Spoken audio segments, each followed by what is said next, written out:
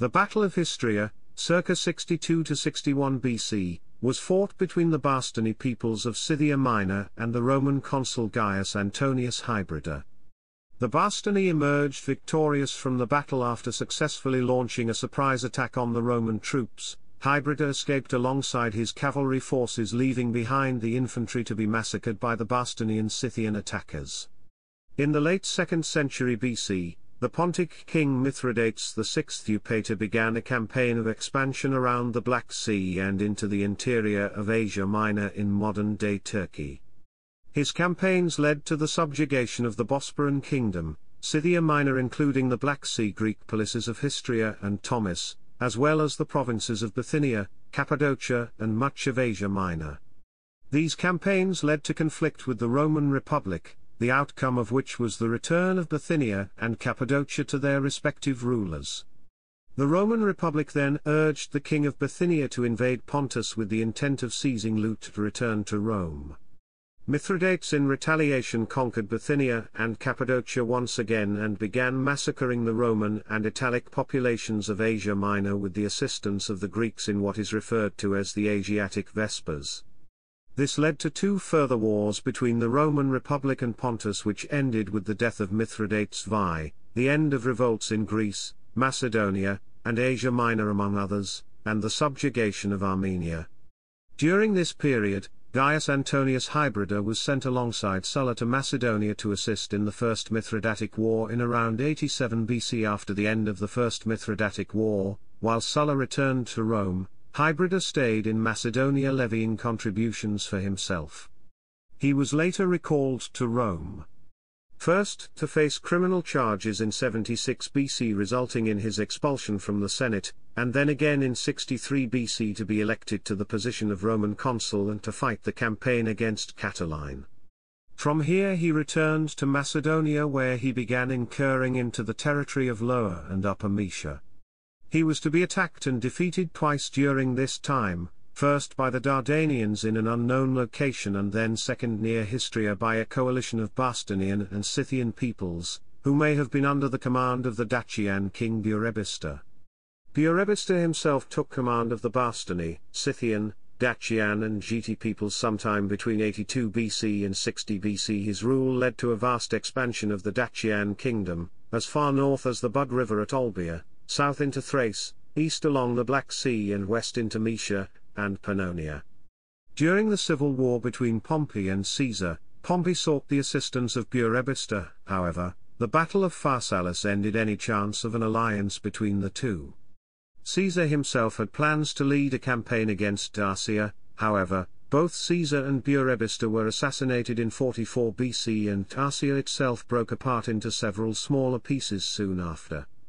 The Dacians later enjoyed a resurgence in 85 to 86 AD under the rule of Dispalus, but were again eventually defeated in 106 AD by Emperor Trajan, who then turned a large portion Dacia into a province of Rome, Roman Dacia. Chapter 1, Background. Chapter 1 Section 1, Mithridates VI Eupator. Mithridates VI Eupator, or Mithridates VI of Pontus, came to rule over the Pontic kingdom in 113 BC at the age of 11, when his father was assassinated.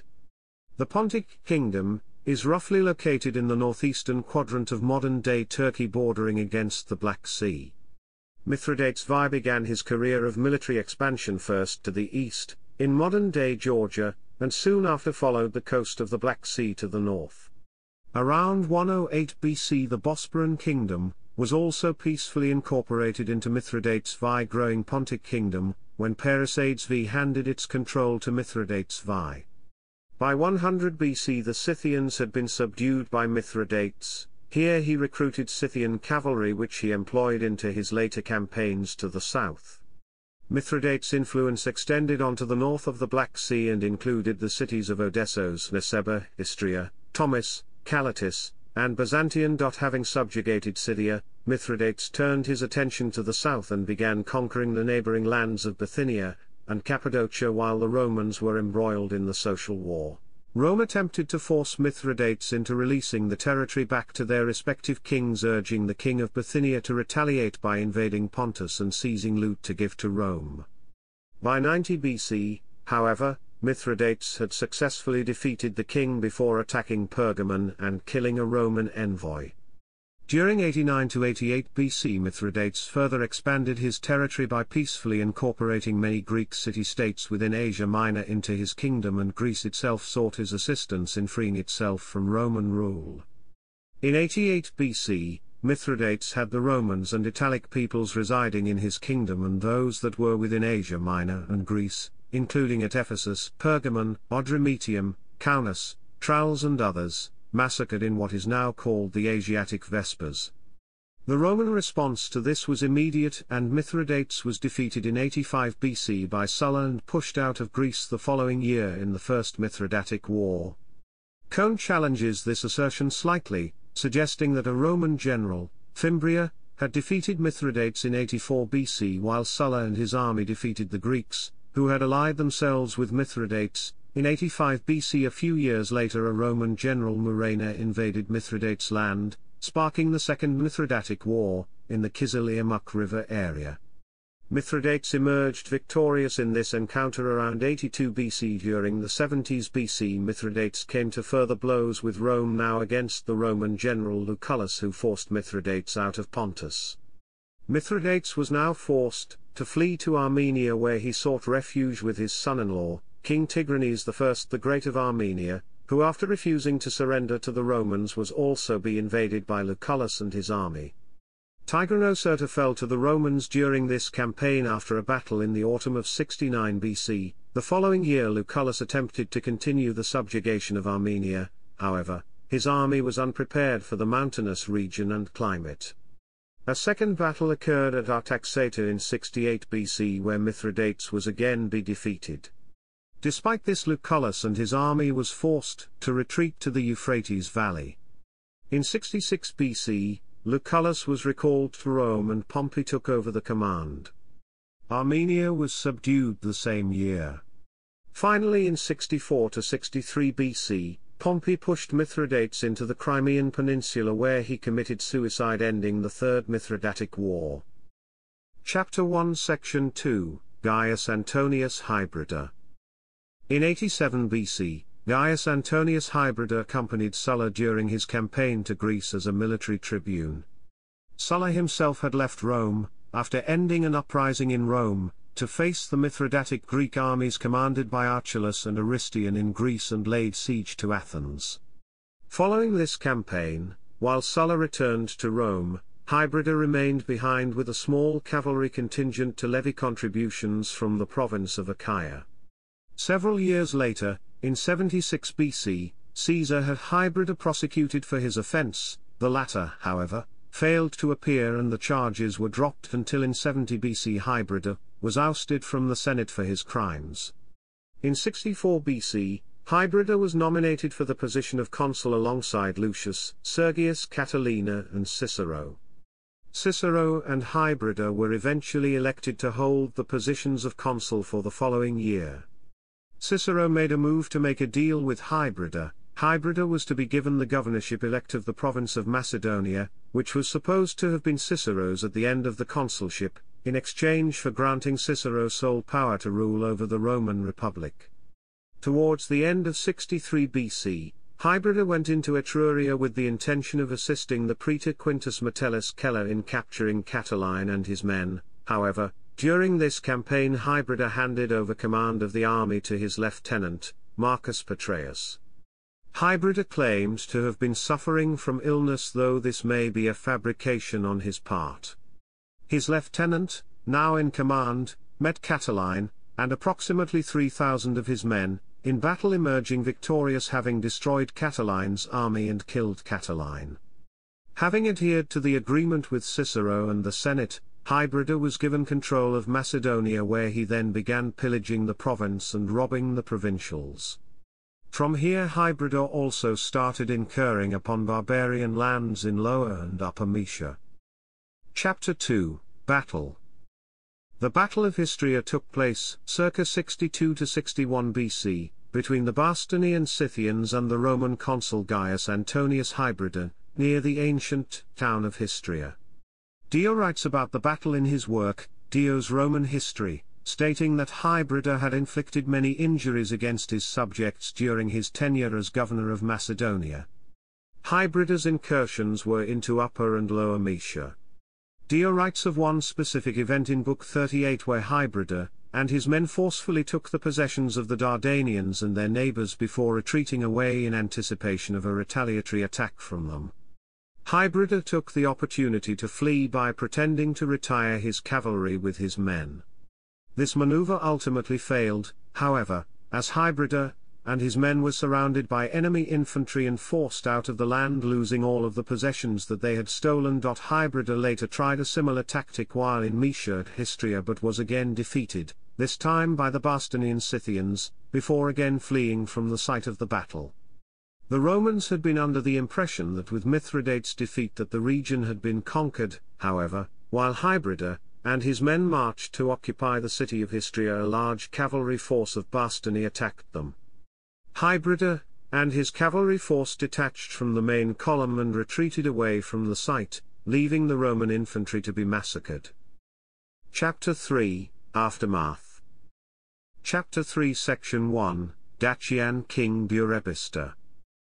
Various accounts draw different starting dates for the reign of Burebista. Jordanes, in his work The Origin and Deeds of the Goths, writes that Burebista was the king of the Goths during the time of Sulla. Without an explicit date, Sulla himself was appointed dictator by the Senate either towards the end of 82 BC or at the start of 81 BC. Grumetza and Hitchens suggest that Burebista's rule began around 82 BC. Jones and Herrera suggest that Burebista came to reign over the Dacians around 70 BC, while Bunsen, Middleton, and Schmitz suggest that Burebista's reign started around 60 BC. Burebista's rule is marked by the unity of the Dacian and Geti peoples and campaigns of expansion throughout the Danube.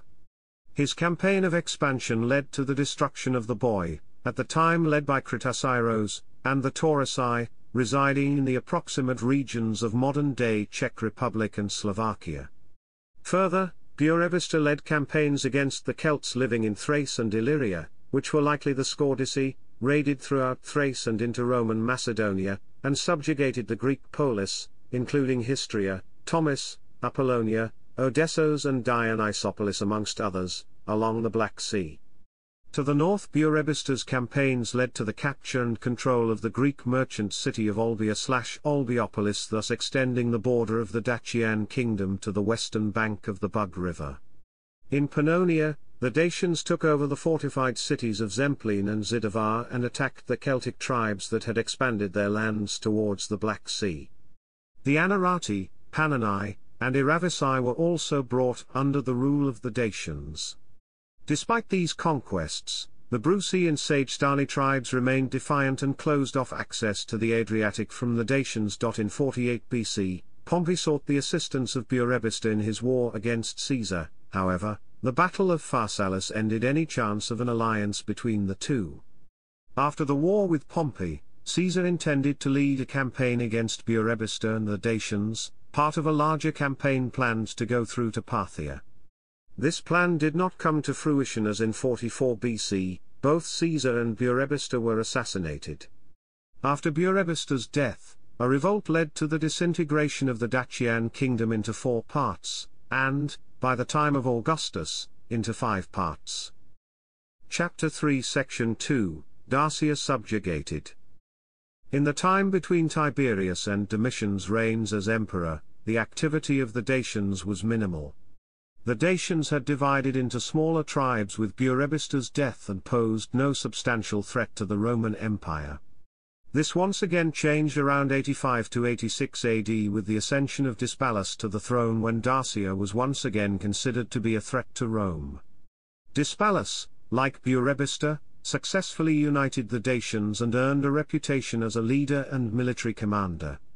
His rule saw a new wave of raiding into Moesia, Illyria, and Macedonia by the Dacians.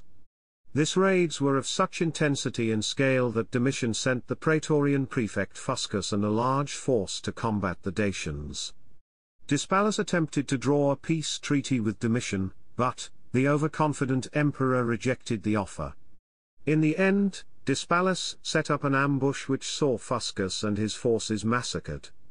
This reign of superiority for the Dacians, however, came to an end when Trajan became emperor in 98 AD. Trajan waged 2 wars against the Dacians, the first in 101 to 102 AD, which resulted in a peace between Dacia and Rome, but that was not respected by the Dacians, and this then culminated in the Second War of 105 to 106 AD. The Second War ultimately ended in the permanent defeat of the Dacians, the death of Dysbalus, and a large portion of Dacia being turned into a Roman province.